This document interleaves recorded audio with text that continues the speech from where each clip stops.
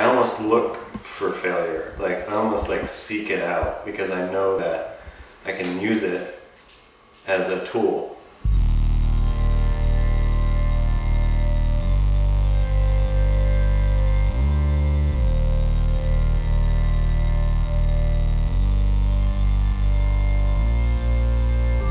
Because I know that what I can imagine in my head isn't going to be as good as what's going to happen if I just let things happen, you know?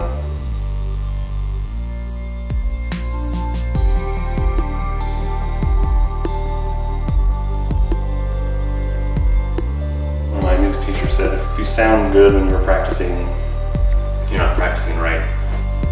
You gotta free yourself up to sound bad, you know? And that's the same with design or illustration is when you do have that space to practice or play, free yourself up to try crazy stuff. An art director told me once, you gotta just do the work that you want to do.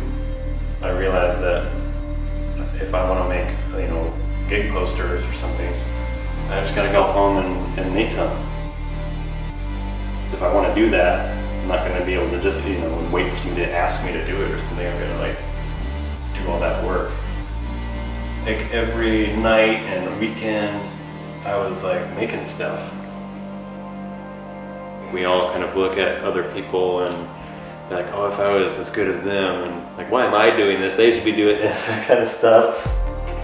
At the beginning of a project, I kind of fight those feelings of fear by doing tons of sketches, you know? And it's like, I can overcome my fear of like not being able to figure out the project by thinking about it and working on it a lot.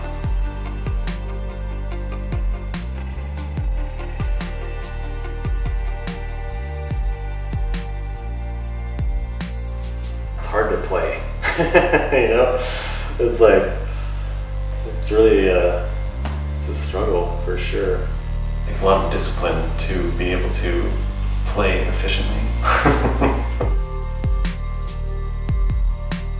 You have to practice failing so you know how to react in a moment, because then you're on an actual job where people are counting on you and you can't fail. Like, you gotta just do it right.